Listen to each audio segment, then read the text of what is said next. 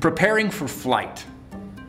The first thing we want to do is to check the propellers for any damage.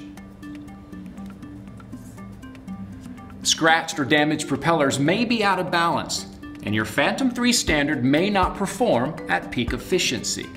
If they are damaged, replace them with a new set. Now let me explain the basics of how the motors spin. The front right motor is known as motor 1. It spins a counterclockwise direction. Note, it has a silver propeller thread. So, put a propeller with a silver indicator on the motor with the silver threading.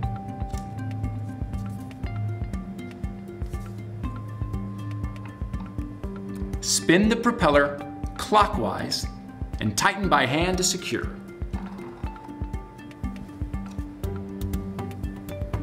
Motor 2 spins in a clockwise direction. Note, it has a black propeller thread. So, put a propeller with a black indicator onto the motor with the black threading.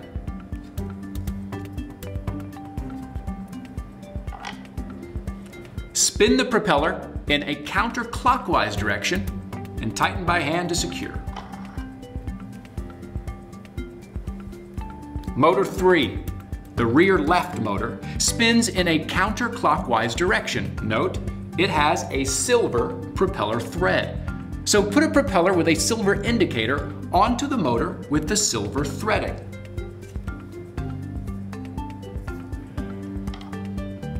Spin the propeller clockwise and tighten by hand to secure.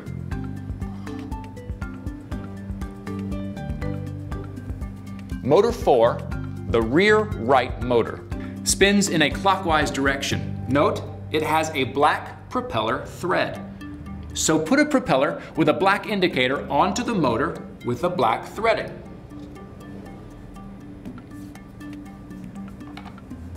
Spin the propeller counterclockwise and tighten by hand.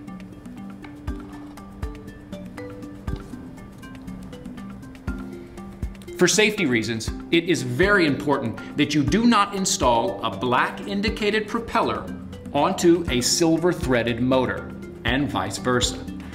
Also, as the installation is in the opposite direction, it means that the propeller will tighten itself as the motor spins. The direction you should spin each motor to tighten or to remove is indicated by the lock and unlock icons on the propellers.